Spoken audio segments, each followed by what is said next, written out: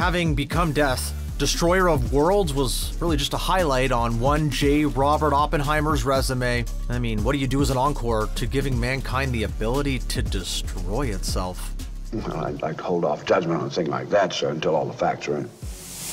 While the movie bears the name of the physicist that led the Manhattan Project to create the nuclear bomb, the Christopher Nolan prestige film is not your normal cradle-to-grave story, but focuses on the highlight of his career, the bomb. From organizing the top-secret towns, to testing, to the fallout from using the bomb. Haha, fallout? Yeah, no, okay. The movie covers Oppenheimer's role in creating the weapon of the century, but you know, you can't exactly collect royalties for creating the nuclear bomb, so you still need a job. And so what did Oppenheimer get up to after the radioactive dust settled? 2 years after the end of the war, Oppenheimer was offered a position by Lewis Strauss, played in the movie by Robert Downey Jr. In 1947, Oppenheimer became the Director of Advanced Study at Princeton. In an interview on the Institute of Advanced Study, the job allowed him to decompress after the stress of creating the bomb and then having to talk to a bunch of people about creating the bomb and then explaining things that you definitely should not do with the bomb. And when they said advanced study, they were not kidding. They didn't just put the man who created the nuclear bomb in charge of it, they put the man who introduced the theories that led to it, and definitely thought they shouldn't make it on the teaching staff, and he was already there. From 1933 to his death in 1955, you may know this guy, Albert Einstein. Oppenheimer had met Einstein in 1932, and according to his obituary for Einstein, they'd become friends over the course of working together after the war.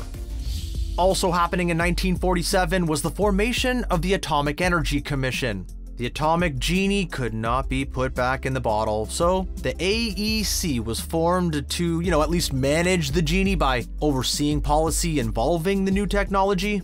Oppenheimer was appointed the chair of the General Advisory Committee to the Atomic Energy Commission, and in that role guided nuclear policy for a number of years. His big contribution was suggesting that civilian authorities be in charge of nuclear policy. He also set up Atoms for Peace, designed to allow countries and researchers to share information about nuclear energy while also preventing the proliferation of nuclear weapons.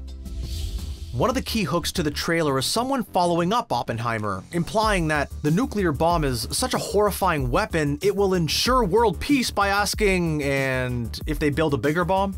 This is one of those lines that plays on audience knowledge that the characters don't have. Namely, we know exactly what happens. They do build even bigger bombs. And while so far the threat of nuclear weapons has prevented full-out global conflicts like World War II, it's traded them in for proxy wars. The first step up in destructive capacity came in the form of the hydrogen bomb. The bombs that eventually were dropped on Hiroshima and Nagasaki were fission bombs. Essentially, it treats a group of atoms like a game of marbles where the parts of atoms are separated in a snowball, or I guess more accurately, a fireball effect. However, there's even more energy in atoms coming together. So much so, in fact, that we've been living off a continuous fusion reaction the entire time. The sun is a giant sustained fusion reaction. Oppenheimer had explored a hydrogen bomb makeup during the Manhattan Project and knew the consequences of such a weapon. He was against it. You got one job, Doctor. Give me the bomb. Unfortunately, in 1949, the Soviet Union tested their first atomic bomb long before it was assumed that they would. As the logic went, if they have a bomb, we need an even bigger bomb. Oppenheimer wasn't a fan of how much death and destruction such a bomb would cause should it be used. But more importantly, his argument was, how much destruction do you really need? The nuclear arsenal that had already been compiled was enough to be a deterrent, and even bigger bombs didn't really change that metric. Despite his advice, both the Soviet Union and the United States decided to bank on go big or go home. In 1952, the US tested its first hydrogen bomb, followed by the Soviet Union testing theirs in 1953. During that time, Oppenheimer would find himself on several advisory committees. He chaired the Department of Defense's Long-Range Objectives Panel in 1948 that said about how many nuclear weapons would end up being used in the military. He was also a member of the Science Advisory Committee of the Office of Defense Mobilization, which decides what to do about other people's intentions with nuclear weapons. He participated in Project Charles, which proposed a link-to-computer system to respond to aerial threats within the US. Project East River determined that a nuclear war would be survivable with a permanent civil defense system, eventually leading to a turtle telling us to get under our desks. Duck and cover. Project Lincoln established the Semi-Automatic Ground Environment Air Defense System, or SAGE. Yeah, see? It's not just Nick Fury that's got a thing for forced acronyms. I understood that reference.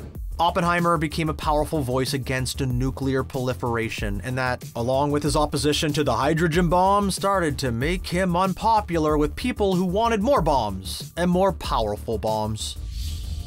Lewis Strauss, who gave him the position in the Institute of Advanced Study, would make a heel turn and strip Oppenheimer of his security clearance on FBI evidence that he was a communist. While he did fight the accusations by appearing before Congress, the loss of security clearance remained revoked, and his advisory roles, including with the AEC, ended. But he was still a big old brain full of knowledge and the ability to figure things out, so he continued to work in academia, giving lectures about nuclear responsibility around the world. In 1965, he was diagnosed with throat cancer from the chain smoking that everyone did in the middle of the 20th century, eventually succumbing in 1967 after chemotherapy failed to suppress the cancer. This video, the article it's based on, and the movie in theaters are based on American Prometheus, the triumph and tragedy of J. Robert Oppenheimer by Kai Bird and Martin J. Sherwin.